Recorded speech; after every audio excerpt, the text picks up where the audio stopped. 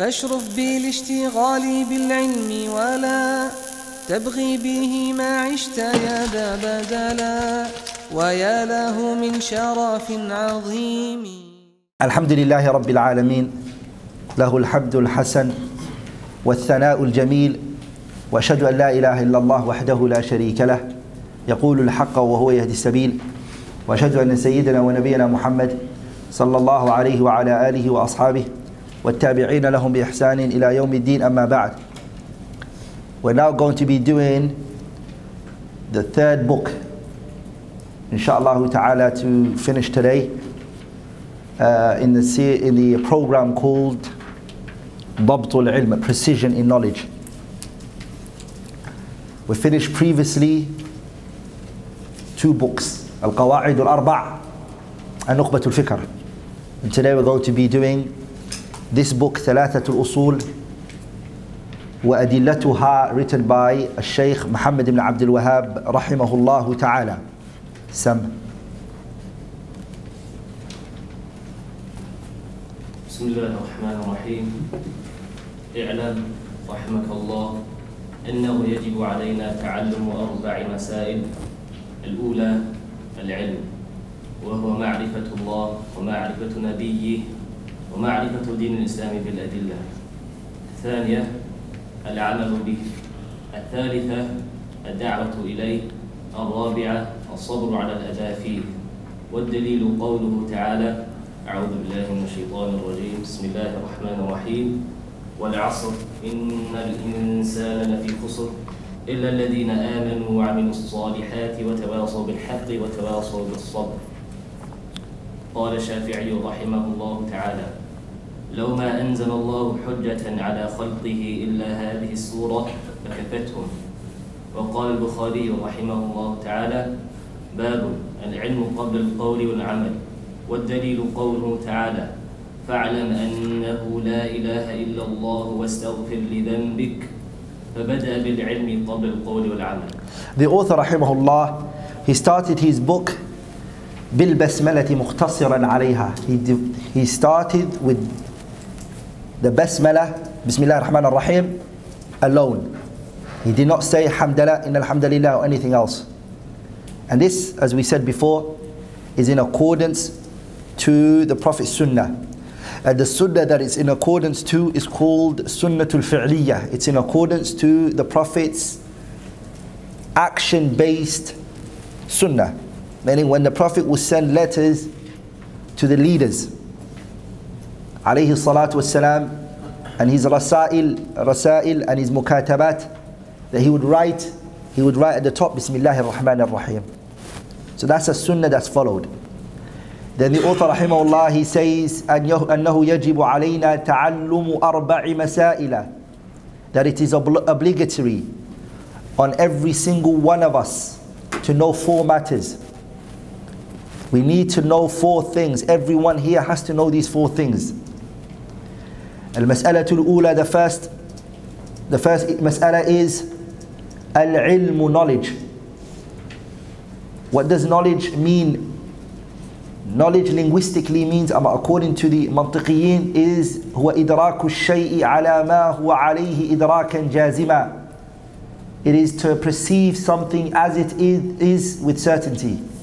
إدراك الشيء على ما هو عليه إدراكا جازما. It is to perceive something as it is with unwavering conviction. You're convinced this is what it is. But in the Sharia, the word ilm means إدراك خطاب الشرع ومرده إلى المعارف الثلاث. It means إدراك is to perceive the things that the Sharia is addressing you with. And the things that the Sharia are addressing you with revolves around 3. معرفة العبد ربه, the slave knowing his Lord, ودينه, and knowing his religion, وَنَبِيَّهُ, and knowing his Prophet sallallahu alayhi wa sallam. So the author here, when he says al-ilmu, knowledge is, he's actually defining knowledge in its shar'i definition. He's defining it in accordance to its shar'i definition.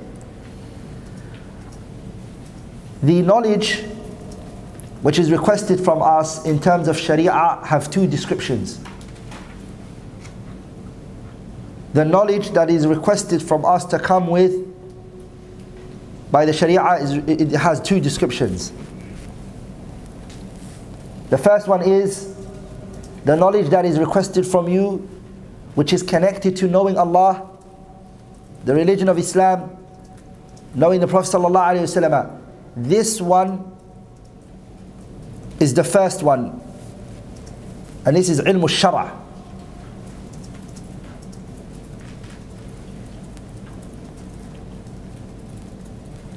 And the second one is that which is requested from you, but it's connected to its evidences. It's not considered a knowledge if you don't have the evidences for it.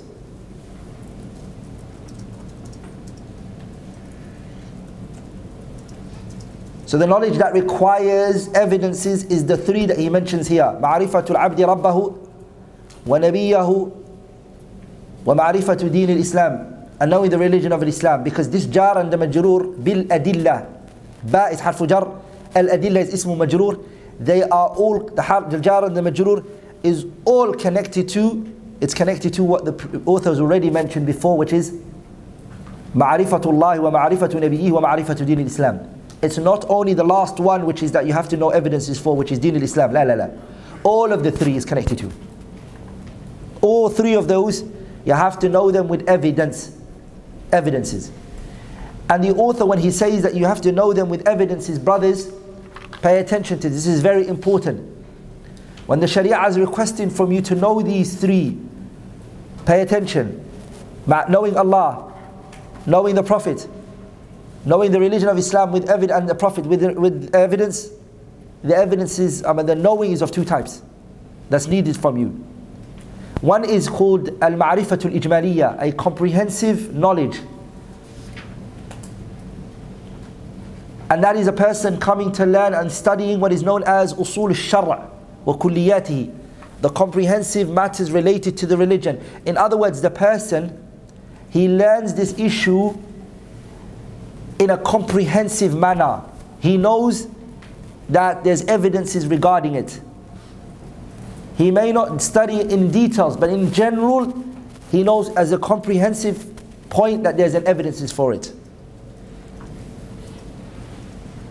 He knows, for example, that this is obligatory on everybody. He knows that. He also knows what's fardu ayn on each and everybody. He'll say, dhuhr, yeah, everybody has to pray it. This is a comprehensive knowledge that he has. And there's another type of knowledge which is al-ma'rifatul tafsiliyya. It is detailed knowledge that's required for it. And this goes back to ahad al-masail. When you look at each an individual matter, he knows every evidence is for it. The knowledge that the author here is talking about is al-ma'rifatul ijmaliyya. It's the comprehensive knowledge that the person has to know. The Ammi doesn't have to know each and every mas'ala. He doesn't have to have knowledge of it, a dalil. The one who needs to come with the ma'rifatul tafsili is who? It is the alim, the mufti, the qadi, the teacher and others. As for the other person who is from the general mass, if he has a ma'rifa ijmaliyah, a comprehensive knowledge, then that's sufficient for him. The second thing that the person has to know is, or has to come with, is al-amalu bihi, implementation of it. The fourth thing after knowledge, so the second thing, is al-amalu bihi, implementation. Bihi goes back to knowledge, implementing what you already learnt. What it means, implementation, is the definition for it is dhuhuri. Dhuhuru, it has to be apparent on you. Khitabu al-shar'i ala al-abdi. Whatever the Sharia addressed you with, it has to be apparent on you. That's what implementation means. That's what amal means. What the Sharia addressed you with has to be apparent on you. And the addressing of the Sharia is of two types. khitab which is known as khitab khabari. The Sharia told you information. It told you that the hour is going to come. Allah said, وَأَنَّ السَّاعَةَ آتِيَةٌ لَا رَيْبَ فِيهَا, that the hour will come, there is no doubt about it. Also Allah Tabarak wa Ta'ala tells us, وَمَا رَبُّكَ بِظَلَّامٍ لِلْعَبِيدِ, Allah is not one who oppresses His slaves. This is information, khabar, Allah is informing you of. There's an action needed regarding it. What's the action that's needed from this one? Tasdeeqan wa ithbata, you believe in it. You believe in it and you affirm it. This action is actions pertaining to your heart.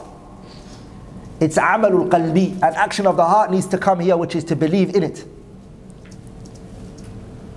Ithbatan wa nafyan. Whatever the Sharia affirms, you affirm. Whatever the Sharia negates, you negate. Whatever the Sharia states to you in terms of news and it tells you that's going to happen, the action that's needed from you to come with here is what? Believing it. The second one is khitabu shar'i talabiyu. It is that the Sharia is addressing you here by requesting from you to come with an action. It wants you to do an action. It's requesting you to do something here.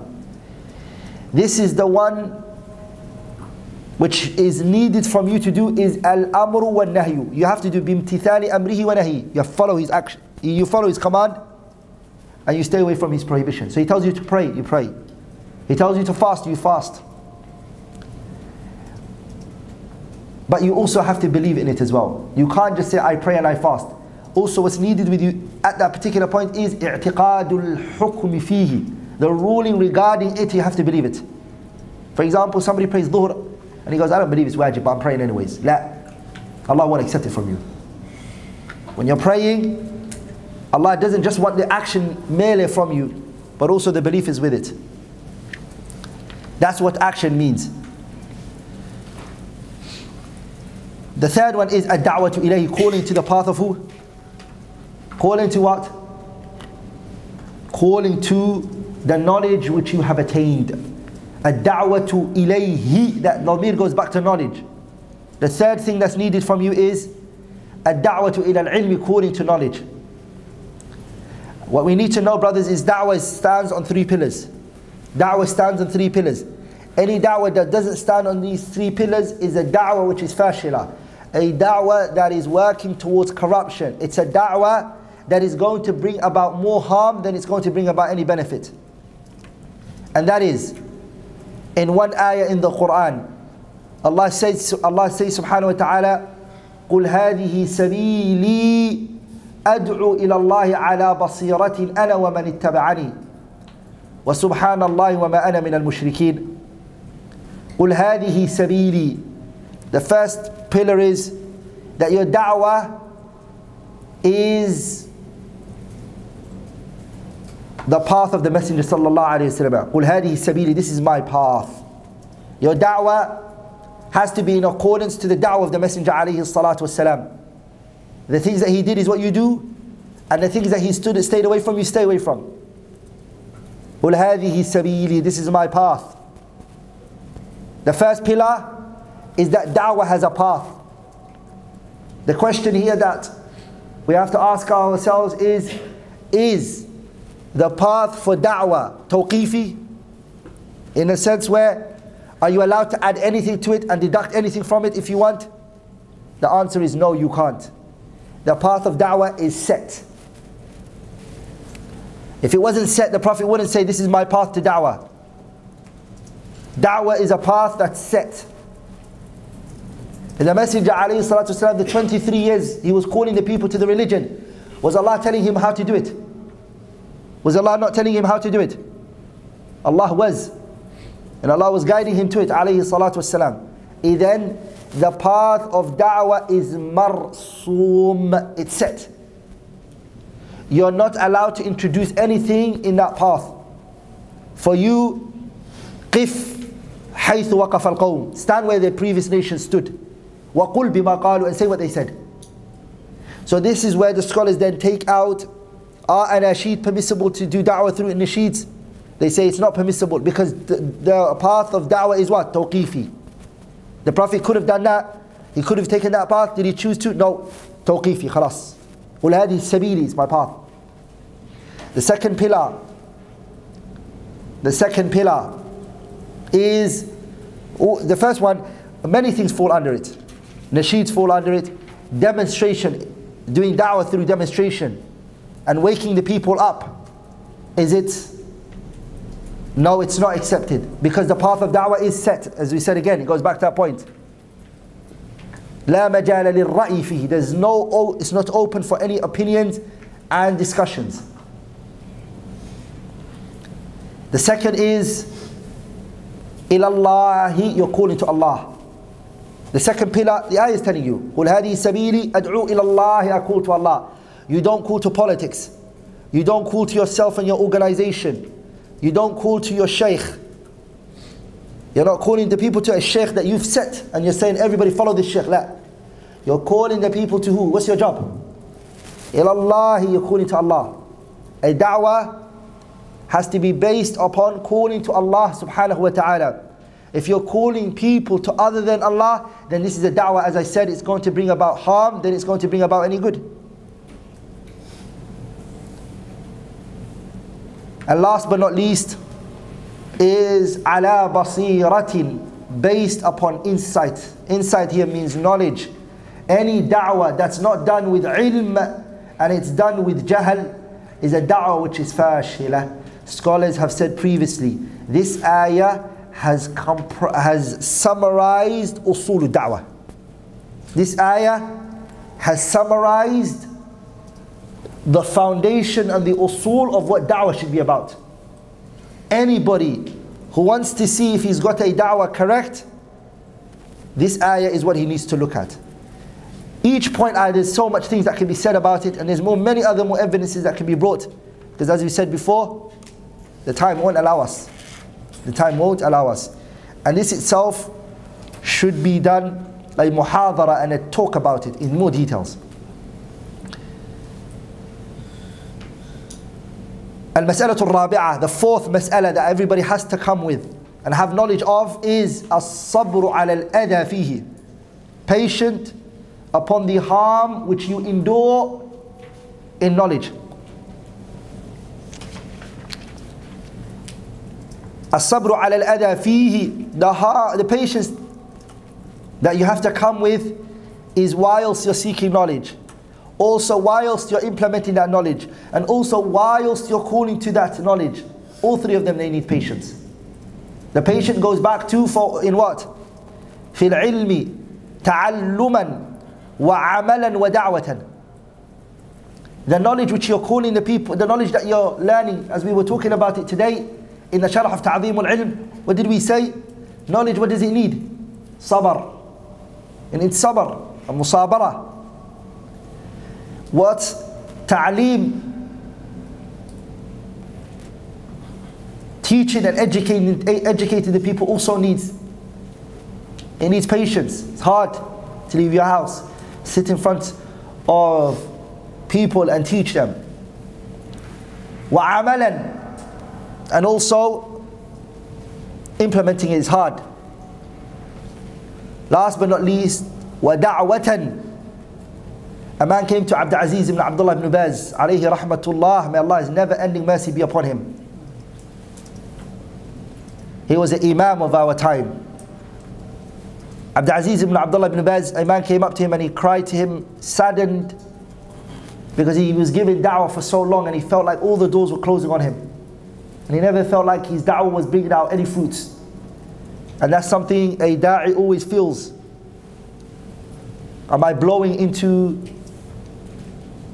mid-air? Am I watering the desert?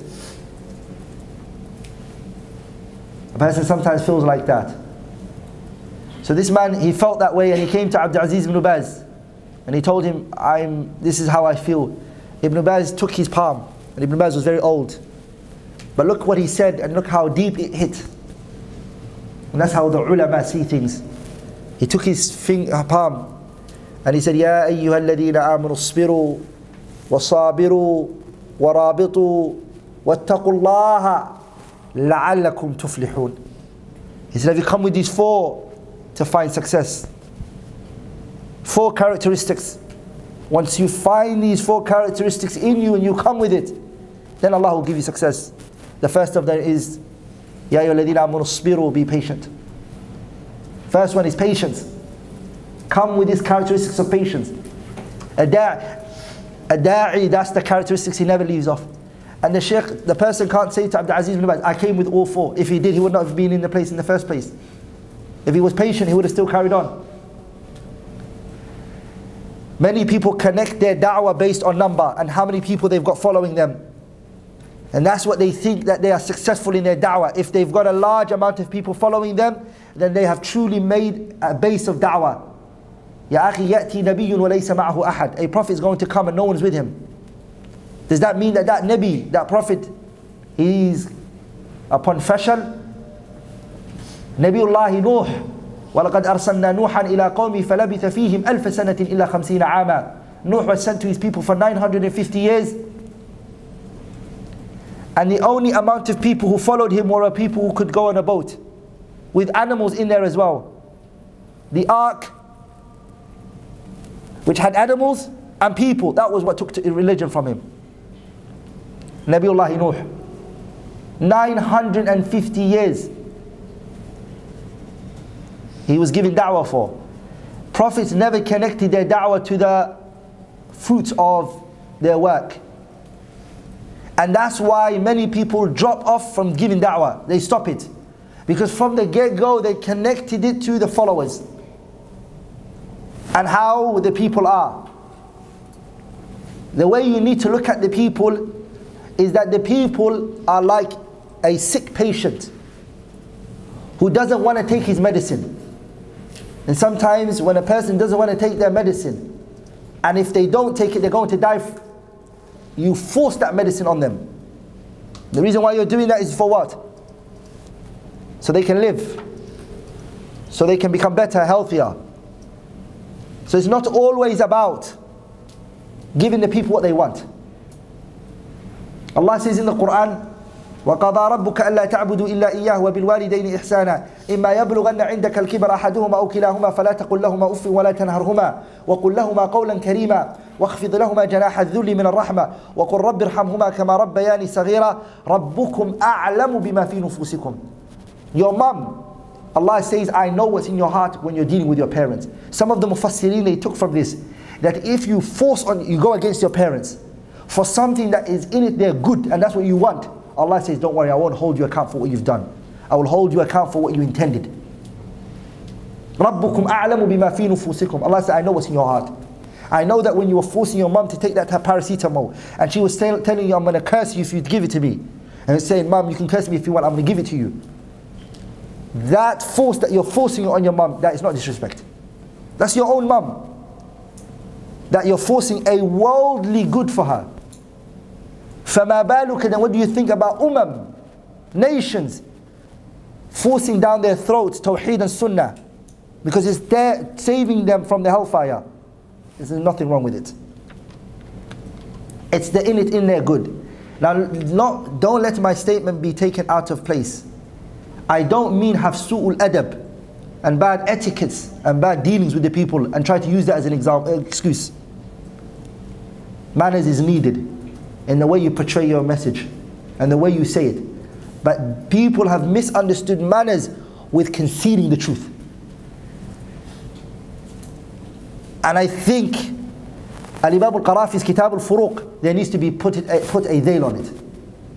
Added differences and the furuq between what's manners and what is it me being there for you and giving you what you need.